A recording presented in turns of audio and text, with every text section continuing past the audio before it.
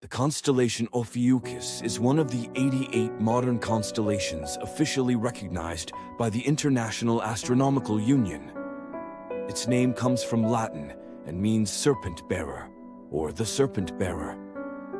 Ophiuchus is a fairly large constellation located at the celestial equator, which means it is visible from many parts of the world.